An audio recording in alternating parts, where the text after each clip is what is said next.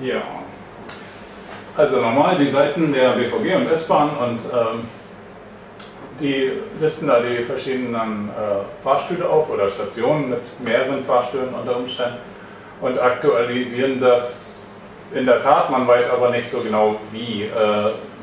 Da oben rechts zum Beispiel ist da das Datum, als ich den Screenshot gemacht habe, in Vorbereitung meines Chaos Computer Congress Talks. Und wenn man da F5 drückt, um die Seite neu zu laden, ändert sich auch die Uhrzeit. So viel dazu. So, und der Raul hat dieses Thema aufgeworfen und dann haben wir uns zusammengesetzt und überlegt, was man machen kann. Also schön wäre halt, dass man eine Seite hat, um die Informationen abzugreifen und dass es sich irgendwie an den Benutzern orientiert, was man halt machen will. Vielleicht will man mobil zugreifen und will eine Webseite haben, die irgendwie auch darstellbar ist auf mobilen Geräten. Dass dieses Reporting halt mit drin ist, der Crowdsourcing-Gedanke und dass man, wenn man unterwegs ist und irgendwie so eine Route über den Alexanderplatz und über, was weiß ich, einen Hauptbahnhof, dass man sich die irgendwie abonnieren kann oder und nicht jedes Mal wieder neu eingeben will. Ja, und dann wäre halt auch ganz interessant, die Events, also diese Fehler auf den Lifts zu tracken, um einfach zu sehen, ob der tendenziell immer kaputt ist oder auch um zu sehen, wie schnell die repariert werden. Und der Hintergedanke ist durchaus auch, dass man da ein bisschen Druck ausüben kann und die Betreiber dann auch schlecht darstellen, weil der jetzige Druck ist halt einfach nicht da, dass die irgendwie die reparieren, die sind vielleicht auch mal ein halbes Jahr kaputt und das wäre einfach so eine Möglichkeit. Ja, dann haben wir zusammengesessen, das war jetzt so die Selbstfindungsphase, die dauerte auch ziemlich lange und irgendwann ging es dann aber los und wir hatten uns eine Architektur ausgedacht, wie man das so machen kann.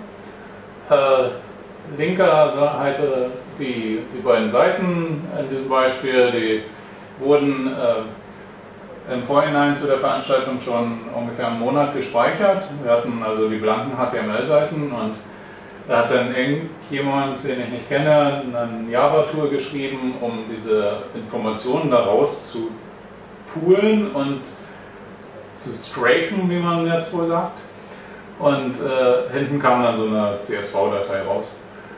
Und diese Daten, die war die Idee, die halt an der Datenbank zu tun und die Datenbank nach außen über eine API anzubinden oder darzustellen, um dann über ein bestimmtes Austauschformat ja, das auf irgendeiner Webseite darzustellen.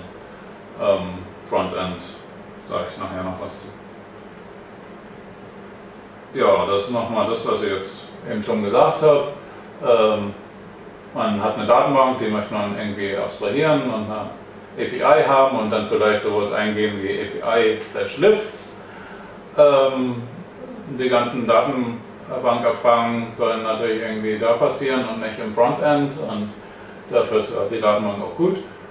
Und vielleicht braucht man dann auch noch ein Admin-Interface, um, ja, weiß ich, die Datenbank zu administrieren. Ja, dann haben wir uns sowas in der Art ausgedacht. Das heißt, in der URL kann man, wie das so üblich ist, ja, lesbare Namen eingeben und kann sich da verschiedene Namenschema ausdenken. Das heißt, man kann jetzt Stations abrufen, man könnte aber auch eine bestimmte Station aufrufen. Hier sieht man das so ein bisschen, das ist jetzt JSON.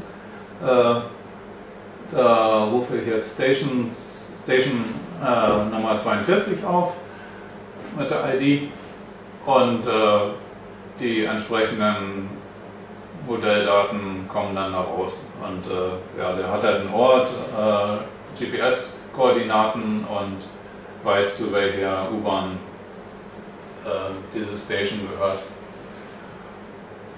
So dasselbe nochmal als XML-Format.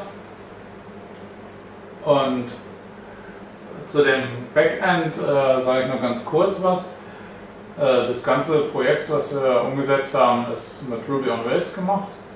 Und Ruby on Rails hat ein paar sehr nette Features, das heißt, man kann das sehr Plugin-betrieben betreiben und solche Sachen wie ein Admin-Interface kosten den Programmierer letztendlich eine Zeile Code und dann bekommt man das da für umsonst und das abstrahiert komplett das Admin-Interface.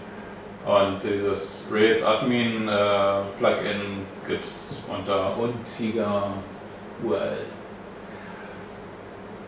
Ja, dann ging es natürlich weiter, so sah das da aus, als das entstanden ist.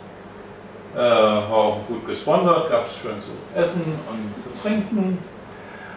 Und irgendwann gab es natürlich auch eine Wishlist für das Frontend. Das habe ich eigentlich auch schon so ein bisschen erzählt. Das heißt, wir wollten irgendwie die ganzen Lifts anzeigen und so weiter suchen können, auch ein bisschen mehr über den Lift, dass man die ganzen Detaildaten anzeigen kann und so weiter. Ich zeige das mal gerade als Screenshot.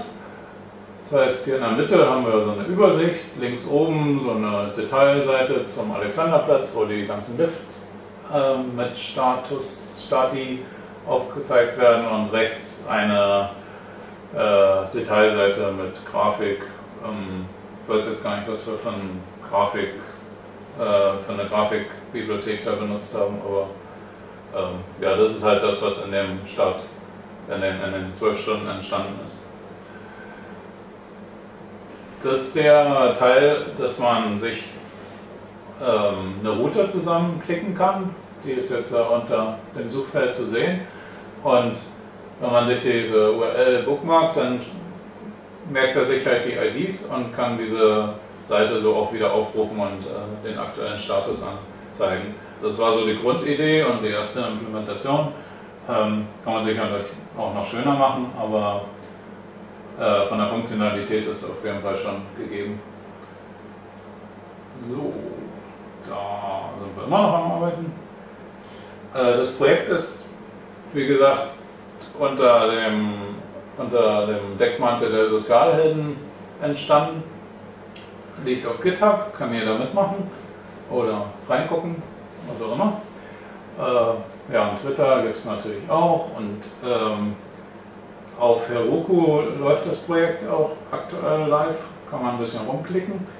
Die Daten sind immer noch die Testdaten, das heißt die Anbindung gegen die offizielle Seite oder gegen eine wünschenswerte API, die gibt es halt nicht, weil die S-Bahn und die BVG und sowas halt nicht anbieten. Und da könnte man halt jetzt überlegen, ob man auf die zugeht und denen das schmackhaft macht oder ob man weiter versucht, die Daten da rauszuscrapen.